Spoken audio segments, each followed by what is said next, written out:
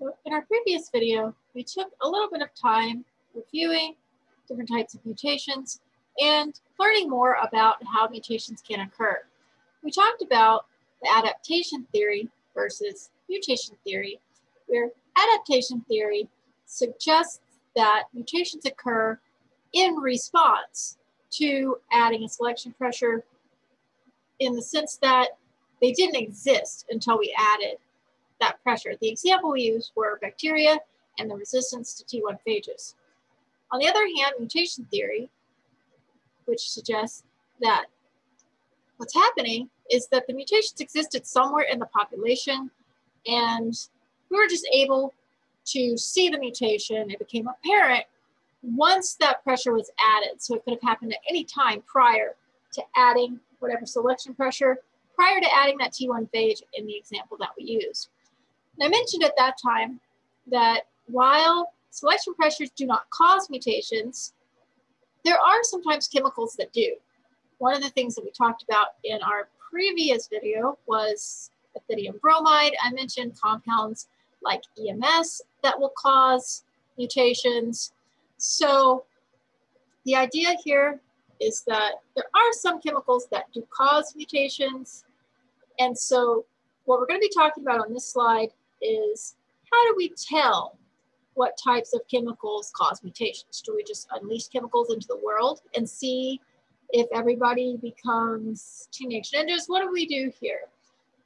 And so the way that we're going to test these chemicals to make sure that they are not going to be mutagenic, or whether they are mutagenic, is through something called the Ames test. Okay, so this has a couple of components. It's important not to get caught up in sort of the mundane aspects of this, thinking that they're the important part of it. So we're going to go through each of these kind of one by one. So in this setup, what we're going to see is that we extract liver enzymes from rats. So master splinter here, giving up some of its liver enzymes.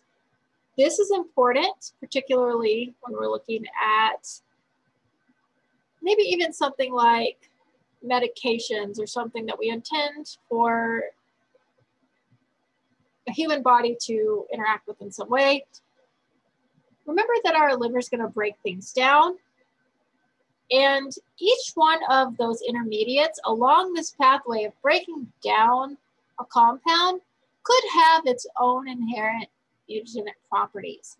So to kind of test all of these, we add liver enzymes from rats at this time. Okay, so we've got our S9 extract. That's, again, enzymes that are going to allow us to see every possible step of breakdown and whether that's going to induce a mutation. Okay, we're also going to have specialized bacteria. These are His minus, and what this means is that they cannot make the amino acid histidine. So these are kind of like those oxytrophic mutants that we just studied in the last chapter. Okay, it's important here not to get caught up in the His minus aspect of this bacteria, like it's the discovery. Previously, we really focused on which amino acid can this not make. This is a different thing. So the important part of this isn't that this is specifically His minus, it's the fact that it will give us something to observe. So in a normal situation, our His minus strain, when grown on media without histidine, these won't be able to grow because they have no histidine. They cannot make histidine. There is no histidine, so they should not grow. Again, this is not the discovery. This gives us an opportunity to view mutations when they happen. So it just creates a situation. So once we add our compound, this is our test chemical. We've mixed together our liver enzyme, our S9 extract, and our bacteria. We've plated it. We add a little bit of the chemical on a little filter disc, a little filter paper right in the middle, so that it can kind of absorb around into the media. The idea here is that if this is mutagenic, we're going to see a reversion of this his minus mutation. So if all of a sudden these bacteria are able to produce their own histidine again, there's been a mutation. So all we care about is, did this cause mutations? So positive result would be growth of bacterial colonies beyond the level of the control, because again, what has happened is this chemical caused a second mutation which kind of reversed the phenotype of not being able to make histidine. So again, the fact that it can't make histidine is not the end-all be-all. The fact that we're really looking for is whether we can have a second mutation that bypass that. We don't care what it is. So it's important to note here, we're not testing these mutants. We're testing this chemical to see if it causes mutants to arise. So if we have a lot of colonies appear, then this chemical is likely causing mutations. By contrast, a negative result, we might see a few colonies. This would be, comparable to whatever control. Note, again, there are a few colonies here. When you're dealing with bacteria, this is very much a Jurassic Park life finds a way situation. You will get a couple of colonies, but again, we're assuming there's a control somewhere that had like water or something on it that we're testing as well. If this is comparable to the control, we get a negative result. If we see many colonies, a significant amount above the control, this is causing mutations which kind of revert that second mutation. So a positive result is bacterial growth. Again, the important thing here is how many mutants arise, not what they are, not that they can make histidine, and we need that, just that the mutations occur.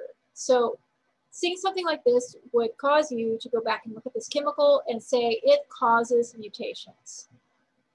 So whatever it is, if it's something you were hoping to include as part of pharmacological or something, I would not, okay?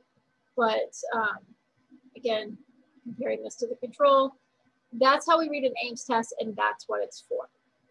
So the second test that we're going to talk about, or really process we're going to talk about for working with mutants, is something we'll just go over today, but the idea will come up perhaps a little bit later throughout the semester.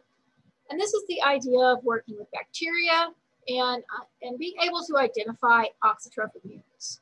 So this is separate from the Ames test, so don't necessarily try to make a lot of connections that don't exist between replica plating and the Ames test. The purpose of replica plating is to make it easier to study auxotrophic mutants. So when we looked at the beetle and Tatum experiment, the Neurospora, we were growing a single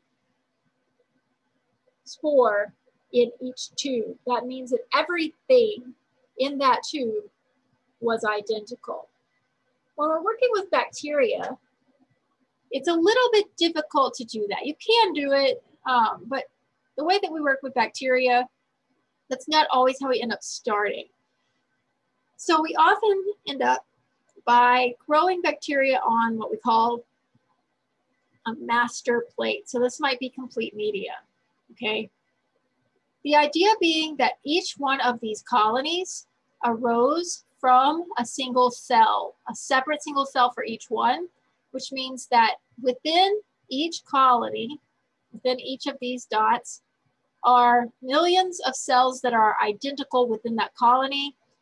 This colony genetically might be distinct from this colony next to it. Each one of these is like millions of clones of the same thing, but distinct from each other. So the idea is if you've mutagenized these and are looking for auxotrophic mutants, any one of these could be a mutant, okay? But growing these on complete media, you won't know. However, if we started these on minimal media and they can't make everything that they need, the mutants simply won't grow in the first place. So how do you balance being able to grow the mutant with being able to identify the mutant? And that's where replica plating comes into play here. So that's going to allow us to have duplicate plates, one on complete media, one on minimal media, so that we understand what's happening. So here, the way this works, and this is just a fancy arts and crafts moment right here. We're just going to use a velveteen surface, kind of like a velvet stamp. We press it down on the master plate and stamp it onto our next plate, which will have minimal medium. So this is the replica plate. Our original plate had complete medium. A replica plate has minimal. For auxotrophic mutants, what we would be looking for would be mutants that were missing on the replica plate, which were present on the complete medium. This would suggest that they can grow if you give it everything it needs, but it's missing some element of its biochemical pathways to make everything it needs on its own. And so we can go back to this original plate and mess around with this guy here. We've identified it. We can grow it up in its own tube now. So we've kind of balanced those two aspects of growing it and being able to identify it. So this is something that the idea of this will come back a little bit later on. For now, it's just kind of keeping in mind how we study mutants. So again, this is a separate technique from the Ames test. The point of this is to be able to identify and grow mutants, particularly auxotrophic mutants. The Ames test was specifically to identify chemicals which would cause mutations. So these are just a couple of ways that we can study and work with mutants. So as promised, the last 5 to 6 slides of this video will deal with understanding a bit more about transposons. So we've included transposons here for a number of reasons. Some of them I'll just kind of talk to you about in terms of why this might be included with mutations. We'll also have at the end just a little bit of an idea of how we can use transposons to our advantage. So of course, these were discovered in 1950 by Barbara McClintock. And this was really an amazing discovery, if you think about it. So here's the deal. Again, we're looking at corn, where each one of these kernels is its own offspring. And we're looking at segregation ratios. And we have not gotten to the review of Punnett square, Mendelian genetics in this class yet. However, hopefully the 3-to-1 ratio, dominant recessive, those types of things kind of ring a bell. So we're dealing with Mendelian ratios. And one of the things that Barbara McClintock observed is that these purple yellow kernels, they're not following any kind of real Mendelian pattern. Like you might look at it and say, okay, maybe this is like maybe this is a 3-to-1, but then you get to counting multiple samples, multiple specimens. You see that something's kind of off about that. It's not even a case of incomplete dominance. Like what in the heck? Okay, so this is one of the ways that she started to really note that something suspicious was going on here. She also used some chromosomal visualization techniques a little bit later to kind of confirm some of these mobile elements. But really, like, imagine being so observant that you count these, you notice it, and you're like, you're not just like, hey, maybe I'm having a bad day with the data. You're like, something's deviating from Mendelian ratios here. So this is kind of the origins of when she discovered these transposable elements. So a little bit later, we'll talk about the structure of transposable elements in general, some features that they might include. But let's continue on with this example in maize so that you can follow along with Barbara McClintock's discovery. So this was, of course, a transposable element that's going to affect the pigment gene. So we're looking at a pigment gene. And while most of the corn that we study now is actually going to be, or that we like to eat, a lot of the corn we see in stores, we think of as yellow, and yellow might feel to you like it's the natural, normal color for corn. In a lot of varieties, the normal color is actually purple for some of these kernels. So in this case, a purple kernel indicates that there's a normal pigment gene, which we'll call C, that's expressing a purple pigment that makes these kernels purple. So this is right here where you should be thinking. C gene makes pigment, makes purple, okay? Now we can add in this transposable element. So elsewhere in the genome, we've got a couple of things going on. We have the DS element. This is the actual mobile element. So our transposons are going to move around in the genome. This is going to be the piece that moves. It's named DS for dissociation. Okay. AC will be the activator. Okay. So we'll see how that works in a minute. Right now, these are not doing anything. They're just present in the genome. They're not bothering anything. C makes color purple. We get purple kernels. So this is kind of the native state. When this DS element gets ready to go, what happens is our activator element stays where it is, but it activates the movement of DS. And so DS can pick up and move. You can see it's vacated this original location and move into the middle of this gene for pigment. Okay, and we just finished talking about the ramifications of even single nucleotide insertions and frameshift mutations. This is a transposable element. It could be thousands of nucleotides long. Some of them are thousands of nucleotides long. Some of them are maybe a little bit less than that. But this is a lot of nucleotides just to shove into the middle of a coding region. The end result of that is we no longer can make any purple pigment. So these kernels are yellow. So this yellow state in this particular type of corn is the mutated sort of state. We've disrupted this normal gene's function, so we cannot make pigment. Okay, so that accounts for purple and that accounts for yellow. What about these spotted guys? Okay, and these are interesting too. So again, the thing that we need to think about here is, and we'll see this more on the next slide, is sort of, again, remembering that DS is mobile. So yeah, it jumped in, but it can jump out at any time, in and out at any point that it wants to. So if it jumps back out, resume creation of pigment. So how does that create spots? In order to understand the spotted pattern, we have to think about, again, each of these kernels being a single beautiful union of egg and sperm for these corn. So each one starts out single cell, ready to divide, okay? And so we can say maybe we have some instances where the DS element jumps in or out of the C gene at different times. So let's imagine that each one of these are 3 different examples where we have kernels that are going to exhibit different patterns of this DS movement. So let's say that these cells divide. Okay, so for this first example, the DS element is still minding its own business. It's not in the pigment gene. The pigment's still created. We divide, fine. We divide again, fine. We divide again, still no activity from DS.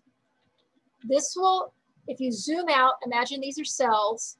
If you imagine a lot more of them and then zoom out all the cells that create this purple kernel, that's what we're looking at.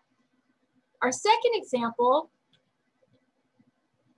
the DS element has jumped in at the very beginning into this pigment gene, so we're making yellow kernels, no pigment that's purple. We continue to divide, the DS element stays in this pigment gene the entire time, a completely yellow kernel if it never moves again. Now let's take the spotted example, and again, these are single cells. They might divide. In this case, we're still making pigment.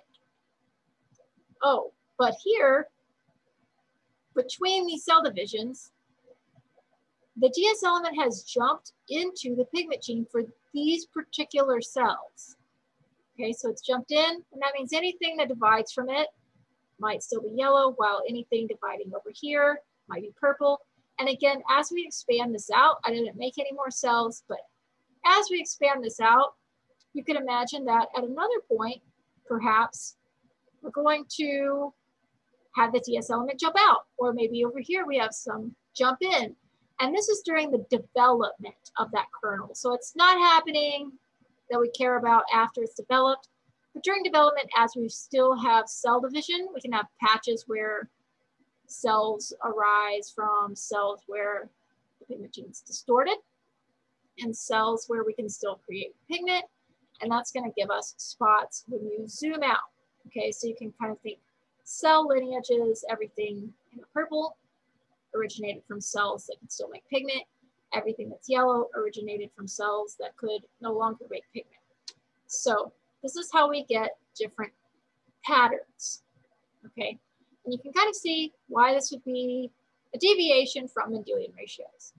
So last couple of slides, I just want to talk about sort of a general structure of transposable elements. I'm only going to use one example, and there are thousands of different types of mobile elements, just a lot of different types of mobile elements.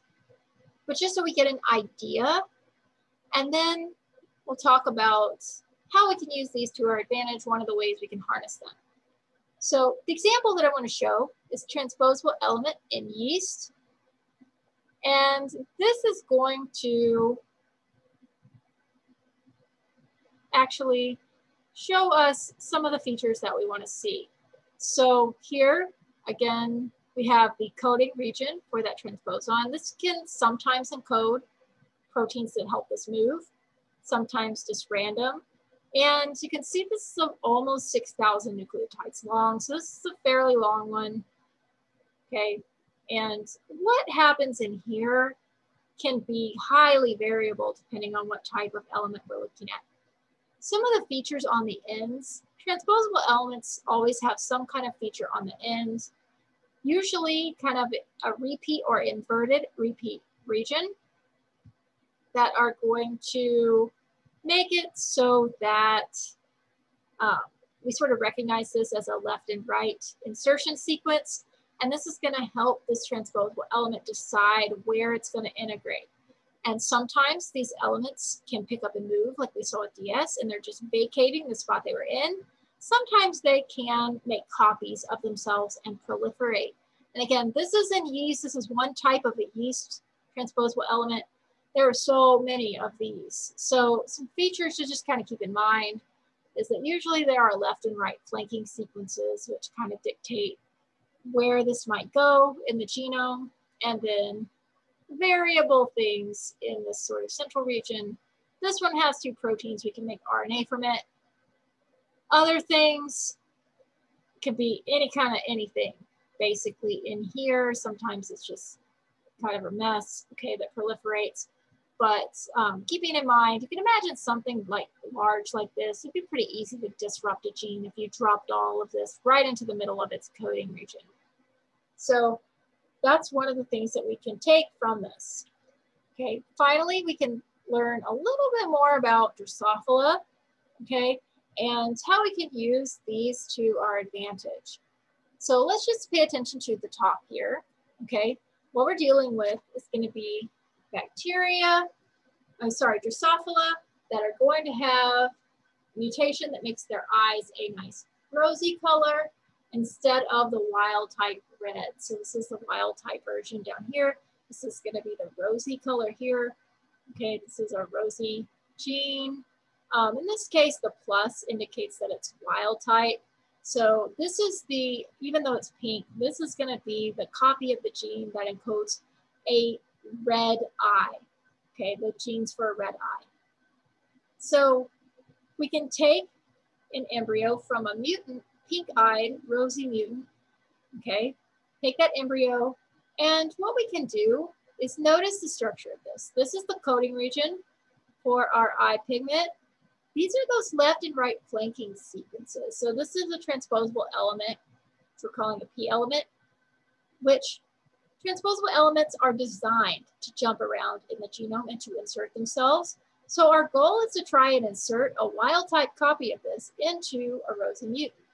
So we collect our embryo from this, which will in principle have a rosy eye gene in its genome.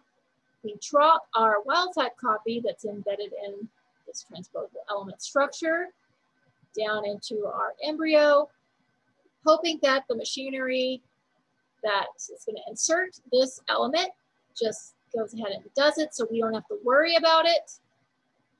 drop it down into the genome so it's more or less stably embedded into the actual chromosome of these Drosophila.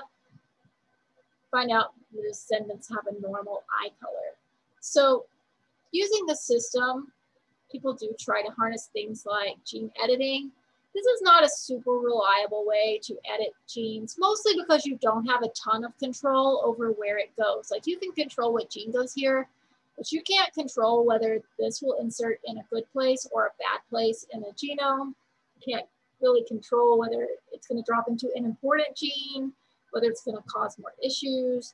So this is nice for Drosophila, but I think this is something we don't have a lot of control over in general.